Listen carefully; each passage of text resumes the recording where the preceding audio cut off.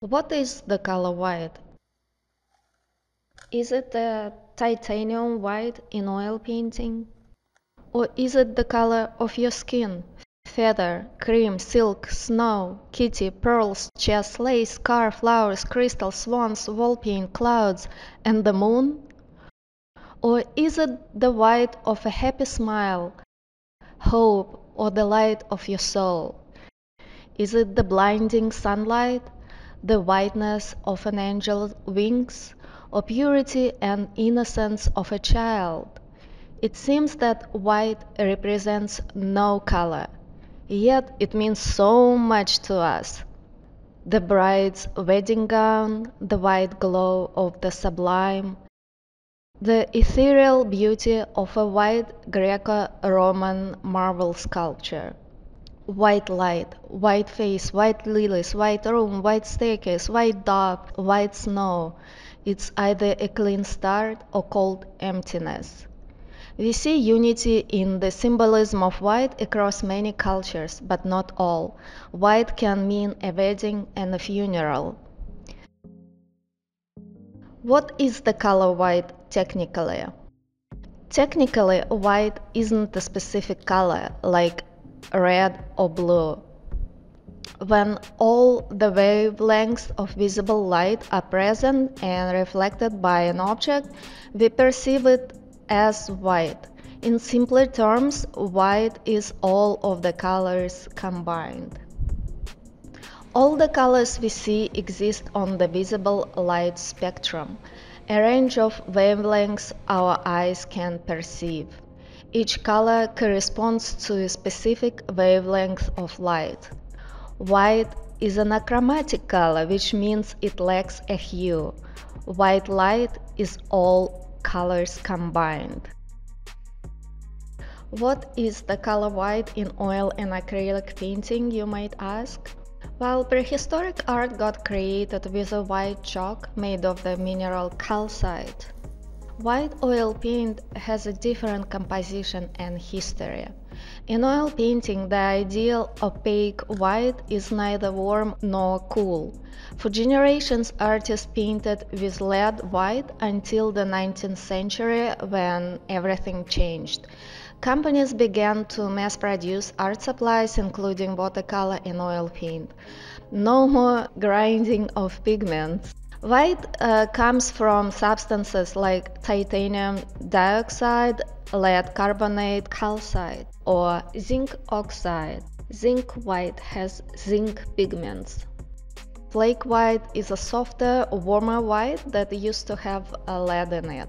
Flake white is found in earlier Chinese painting, and Kremnitz white, Venetian white, French white, and Dutch white were also based on lead carbonate and lead hydroxide.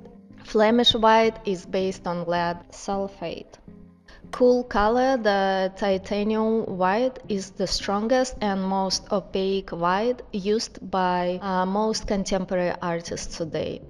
A vast majority of the manufactured white pigments don't have toxic lead in them. However, such paint is a lot more brittle and susceptible to the environmental changes if it's mixed with the safflower oil and not the linseed oil.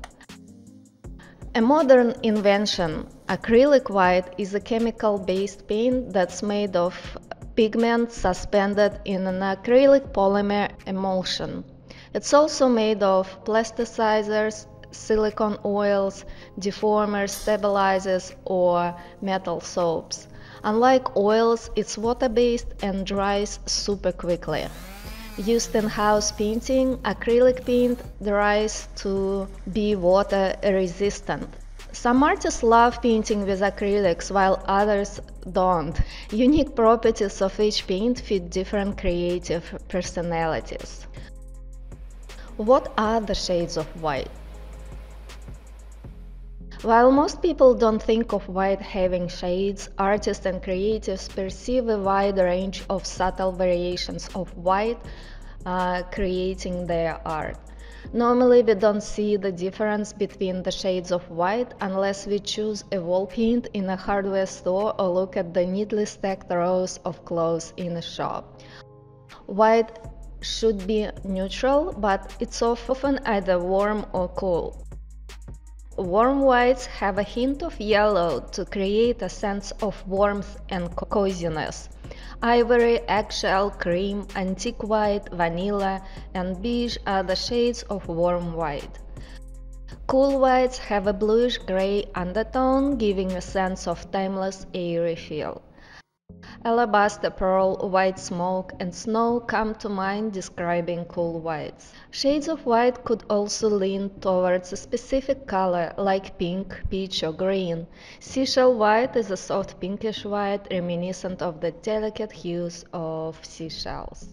The crystal tiara could be literally any color of the light projected onto it. Here it ranges from a purplish white to warm white. One of my favorite artists is John Singer Sargent. I love his use of bold brushstrokes, the richness of color. He often participated in the arrangement and choice of gowns on his models.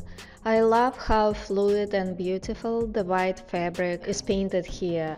A close-up of this painting reveals beautiful shades of white shifting from warm to neutral to cool whites. You can achieve such a richness of white by adding a little bit of color into the white.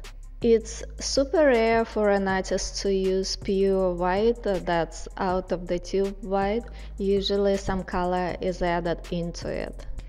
This is Sir Frederick Leighton's painting. While her face appears artificial, I love how the artist painted all these different white garments. They range from neutral white in her robe to a warm white of silk cover to a pinkish white skirt. Also, a single string of white pearls matches the warmth of the silk. The background has some white elements that are grayed down and subdued to bring the figure forward. The symbolism of white throughout art history. Paul de la Roche, The Execution of Lady Jane Grey. The white fabric is warm, while the gray shadows are neutral and feel a lot cooler, being bluish gray. When we look at Canova's sculpture titled Napoleon's Sister, the light is warm, hitting the marble, casting bluish-gray shadows. These are beautiful examples of art we can and all admire. Can you now distinguish between a warm white and a cool one?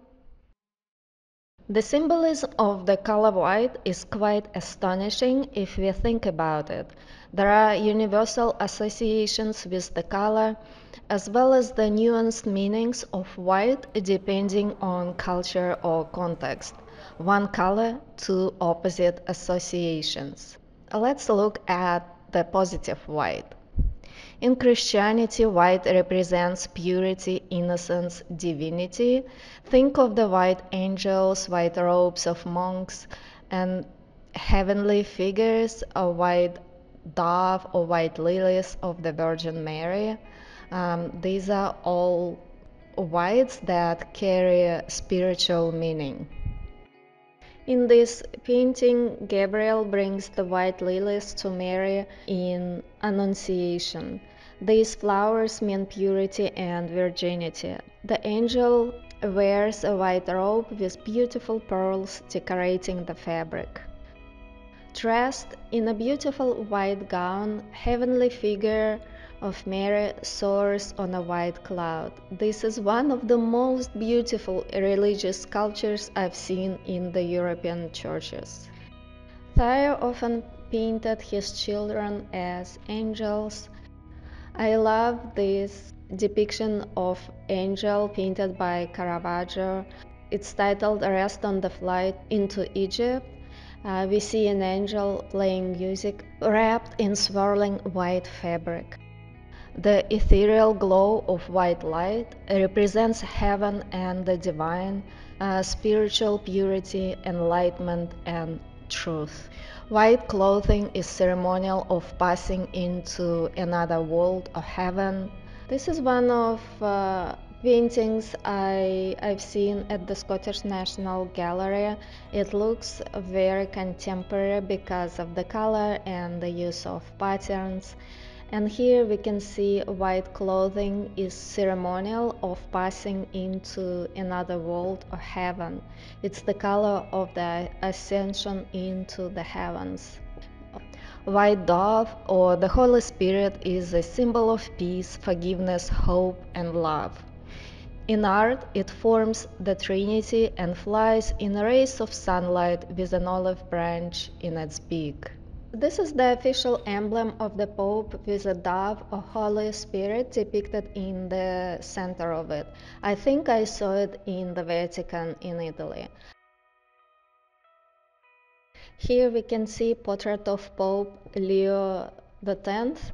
This is a detail showing the ceremonial garments which are white and red. And you can see how beautiful it is, painted by Raphael.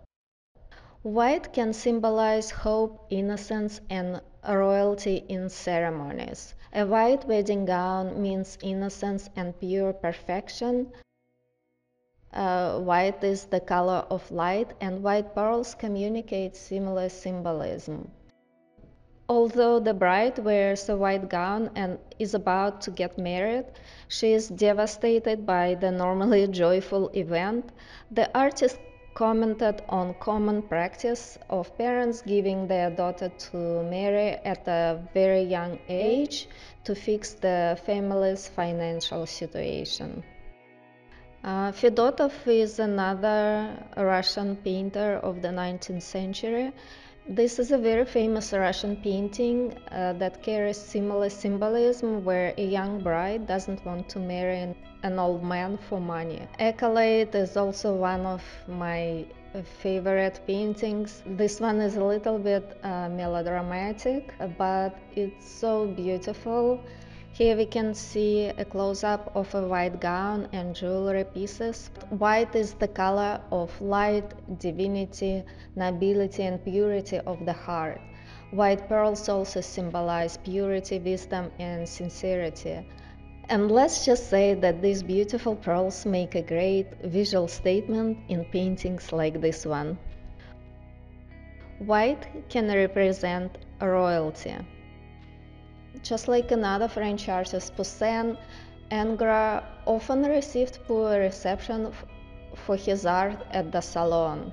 Moreover, in the middle of his career, he got so fed up with the criticism and poor receptions of his work that he began to exhibit his art in his studio and private apartments. Ermine fur encircles the Napoleon's neck, the symbol of royalty. A student of famous neoclassical painter David, Ingres took a different road in his vision of art that contemporaries and critics didn't get. Look at beautiful shades of white created by fantastic classical artists.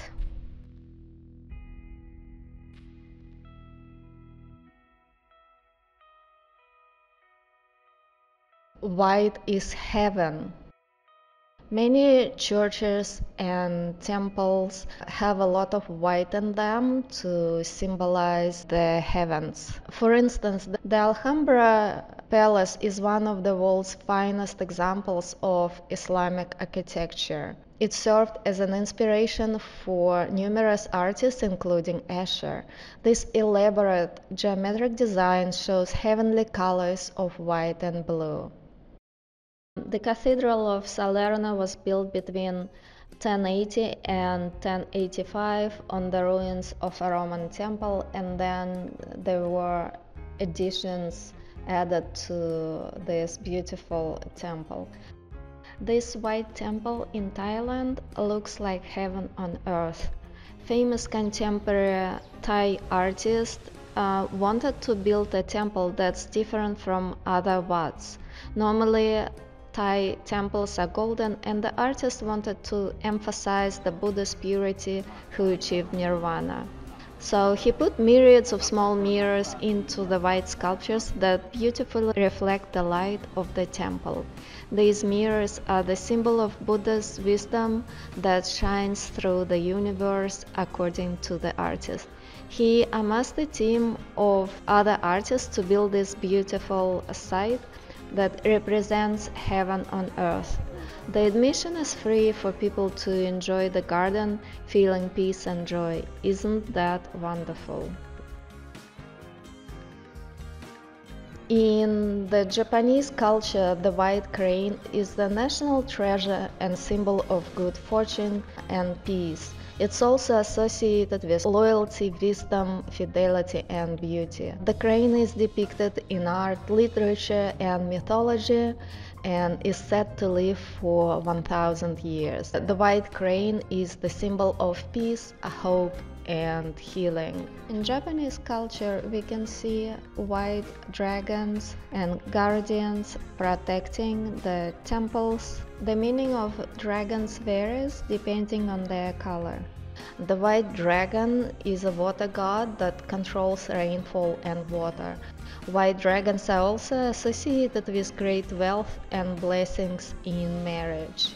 White is also a force in duality of nature. Yin and yang is a core concept in the Chinese philosophy that describes two opposing yet interconnected and complementary forces that are believed to underlie all of reality. They represent intertwined aspects of a whole in a dynamic balance with the universe. Famous symbol of yin and yang is a circle divided into two halves, each containing a swirl of the opposite color.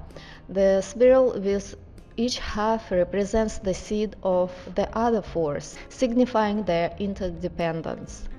In art, it often means balance, where white can't exist without black.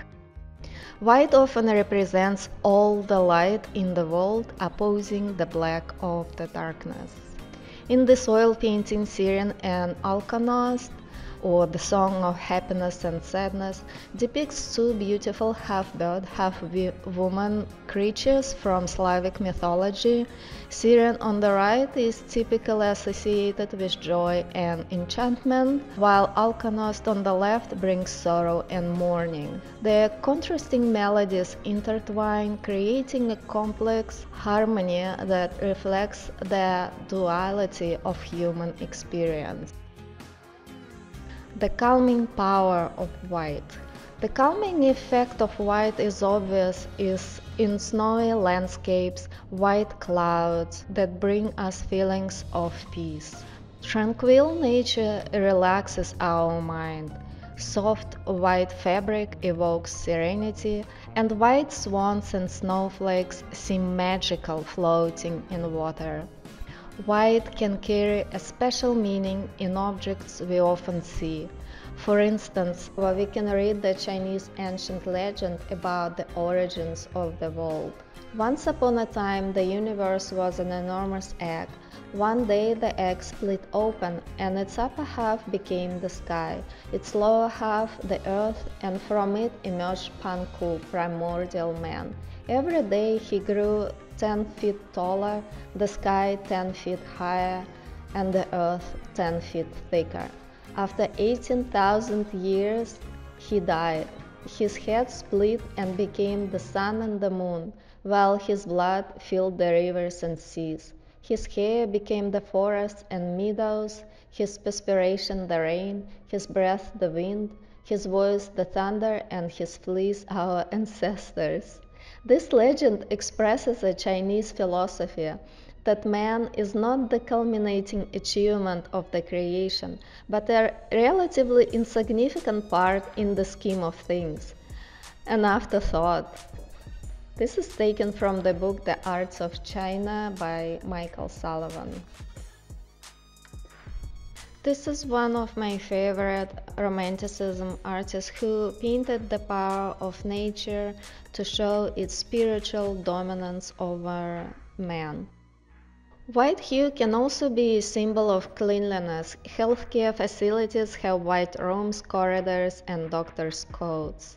Contemporary architecture loves the color white. Both interior and exterior spaces have white paint and decorum to amplify the light in the region. And white can also represent neutrality or fairness, negotiation or surrender. David was a radical thinker and a revolutionary who was once an official court painter to Napoleon, but ended up in persecution and escape from France to Belgium closer to the end of his life. This painting represents the ideals of neoclassical art and politics: simplicity, heroism, idealization, classicism, neutrality, and stoicism. Color white helps communicate these virtues. In modern art, white can symbolize a fresh start, an open canvas, or a space for interpretation. White is neutral, blank canvas. Artists like Robert Rauschenberg and Agnes Martin explore this potential in their monochromatic white paintings. In Georgia O'Keeffe's painting Skull, she often painted the bleached white bones and skulls of the animals in New Mexico. She associated the skulls with strength of an American spirit. White also means innocence. White evokes purity, innocence, and a sense of classical elegance and timeless quality.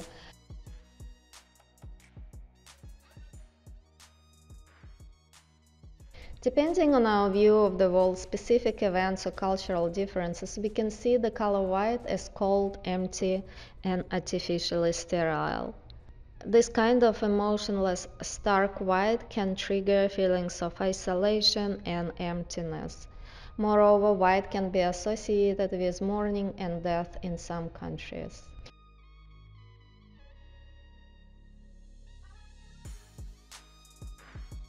White ghosts scare us, representing the supernatural and death. White shroud symbolizes death, mourning, and loss. And blindfolded figures often represent ignorance, inability to see, and vulnerability. But the blindfolded Lady Justice has a different meaning. The blindfold represents that justice is unbiased and shouldn't be influenced by a person's appearance or other factors. As you can see, the color white carries several meanings and rich symbolism in art history and our life. What do you think of the color white? Leave your opinion in the comments below this video. And thanks so much for watching, guys.